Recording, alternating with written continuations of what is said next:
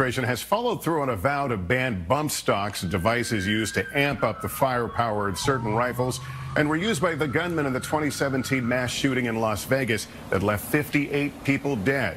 Our Joe Fryer was in Las Vegas when that massacre unfolded and has our report tonight.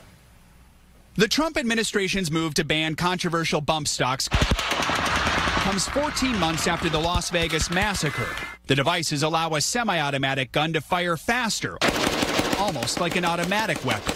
The Department of Justice now says bump stocks fall within the definition of machine gun under federal law, a move foreshadowed by the president in October. We're knocking out bump stocks. I've told the NRA, I've told it, bump stocks are gone.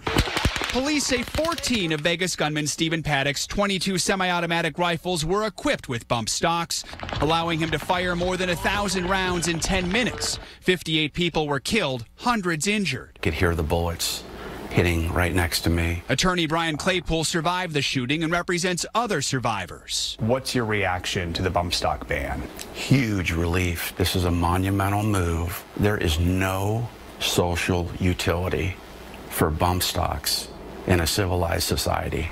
The ban means owners must destroy or surrender their bump stocks by late March, drawing criticism from the NRA, which told us we are disappointed that this final rule fails to address the thousands of law-abiding Americans who legally acquired bump stocks. The ban now expected to face legal challenges. Joe Fryer, NBC News.